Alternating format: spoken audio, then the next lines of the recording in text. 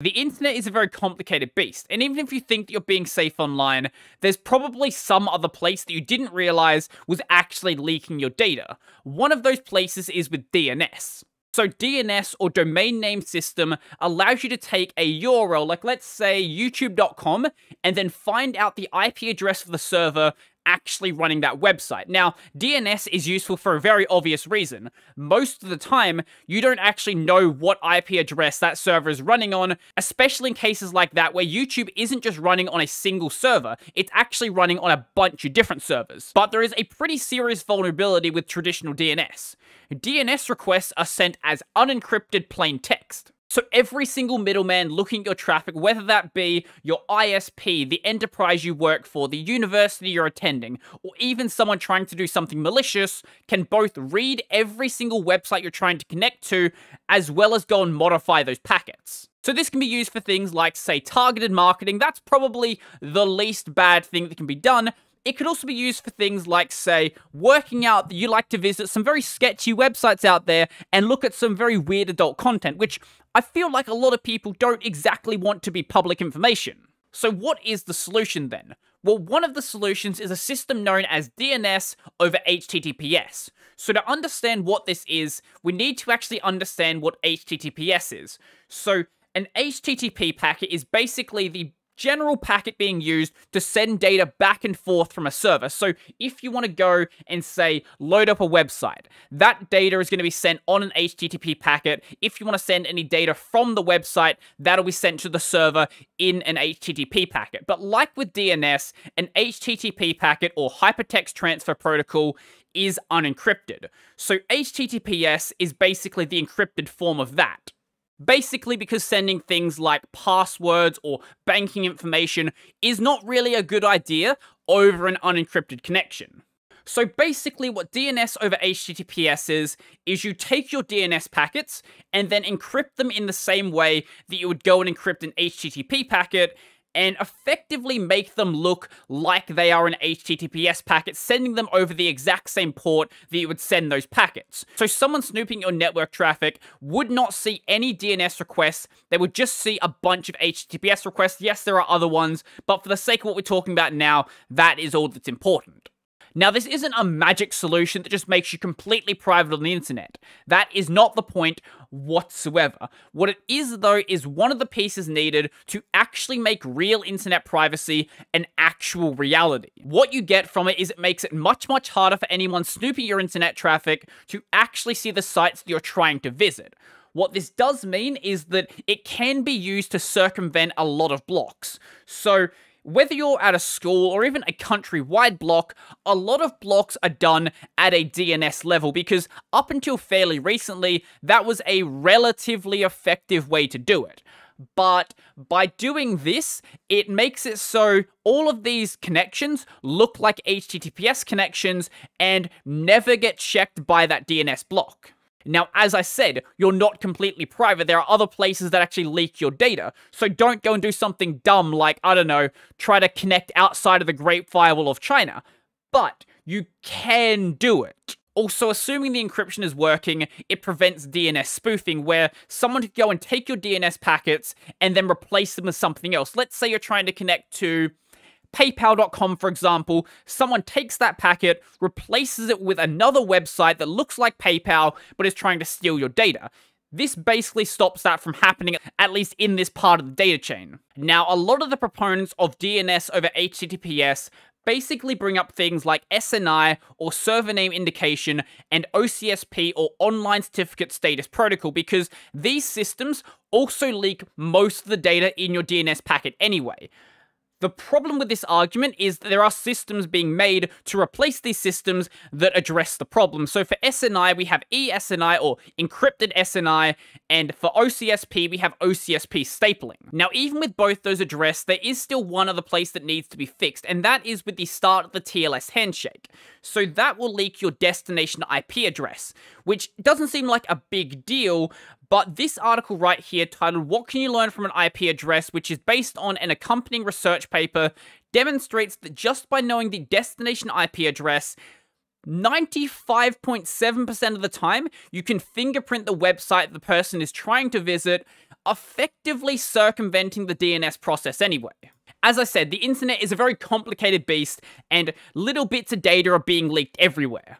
Now, there is a bit of a problem with DNS over HTTPS, which from now on, I'll just call DOH. Not every single DNS server out there actually supports it. In fact, only a very small minority of them actually do.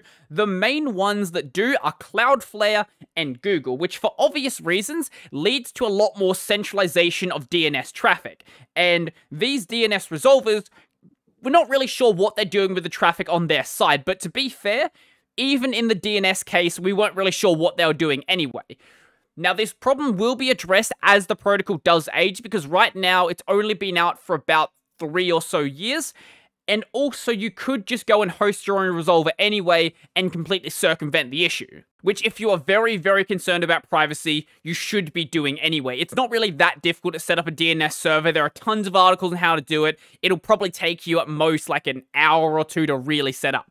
Now, I mentioned avoiding block lists being a massive advantage. It's also a massive drawback as well, because you can't go and set up your own DNS blocking either. So if you want to go and say, do a DNS block for the Amazon URLs, for example, it just straight up won't work. Now, there are other ways you can go and block stuff, but DNS blocking in particular will not function anymore. So let's say you're a parent who wants to set up some parental controls. You can't actually block websites through DNS and stop your kids accessing whatever websites you don't want them to access. Also, it makes it much, much harder to spot malware. So this article right here basically goes over a malware strain that was using DNS over HTTPS to basically hide what it was doing. And yeah, it's a problem that's going to get worse and worse as time goes on. The more you care about privacy, the harder stopping things like this is going to be. Now, initial support for this was mainly coming from the browser side, so from things like Chrome and Edge and Firefox. I believe part of the reason for this is companies like Mozilla obviously don't have a operating system they can maintain, but it also works as a good proof of concept to see if this actually is a feature that makes sense to implement, because in the case of Microsoft and Google, since then, they actually have integrated it into their operating system, so Google on Android and Microsoft on Windows. It can be enabled system-wide. On the Linux side, the support is a little bit sketchier and requires a little bit of extra work to actually get functioning properly. So, in the case of just web browsers, currently only Edge and Firefox actually support it. Inside of the US, I believe Firefox enables it by default. Edge, on the other hand, you have to go and enable it yourself. Now, as for doing it system-wide, you can't just go and enable it in Network Manager and run it like that just fine. You have to go and download a DNS over HTTPS client, such as the one called DNS over HTTPS, and that effectively acts as a middleman for your network traffic, encrypting it before it actually leaves your system. However, if it's being done at the OS level, there is another competing system to be used instead, and that is DNS over TLS. So this effectively scraps the whole idea of taking the DNS packet and then making it look like an HTTPS packet and then sending it over the same port as all of that other traffic.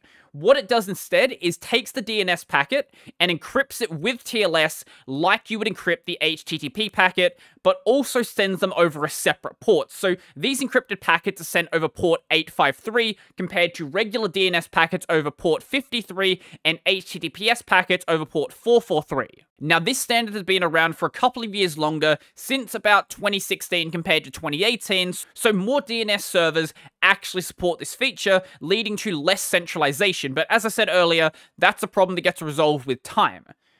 The problem this has, though, even though it will probably be faster not having the overhead of HTTPS, is that it's very obviously encrypted DNS traffic by being on a different port. While it is going to be just as encrypted as the DOH traffic, having that encrypted traffic in somewhere like, say, China might put a massive red flag on you because, like, why are you sending this encrypted data? I don't care what's inside of it.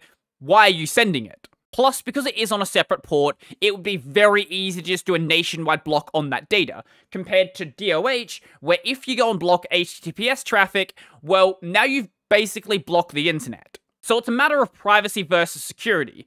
DOH is arguably more private because the traffic is hidden inside of other traffic and no one really knows that you're sending that traffic, but DOT, or DNS over TLS, is arguably more secure because it actually still gives you the ability to do things like be a network admin and monitor your DNS traffic on your network. But hey, if you want to go set up your own DNS resolver, maybe go and do so over on Linode. If it runs on Linux, you can run on Linode. They have the distros you'd expect available, like Ubuntu and Debian, but also Arch and Gentoo because why not? They've got multiple server plans available, so whether you want to host a blog or a personal VPN, you know there's going to be one that fits you. Going forward, I'll be using Linode to host all of my community game nights. If you need help, Linode has 24/7, 365 support available by phone regardless of your plan size. So right now, you guys can get started on Linode with $100 credit by going to the link on screen or in the description down below. Linode was in the game 3 years before Amazon entered cloud computing, so you know they know their stuff. A huge thank you to Linode for sponsoring the channel. Let me know your thoughts on all of this in the comment section down below.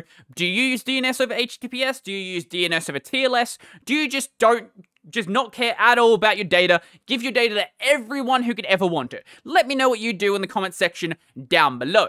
So I think that's pretty much everything for me, and before I go, I would like to thank my supporters. So a special thank you to Joachim, Donald, Logan, Michael, Andre, Nathan, David, Carl, Will, Brennan, Chica Bender, Jamie, Joseph, Josh, Mitchell, Biddy, Stephen, Tease through, Tony Tushar, and all of my $2 supporters. If you'd like to go support work, the links down below to all of my things. I've got my podcast, Tech Over Tea, available basically anywhere. I also have a gaming channel where I stream twice a week playing various video games. Check that out at Brodie Robertson Plays on YouTube and Twitch, and also this channel is available on other platforms like Odysee if you'd like to watch it somewhere that isn't YouTube. So I think that's pretty much everything for me, and I'm out.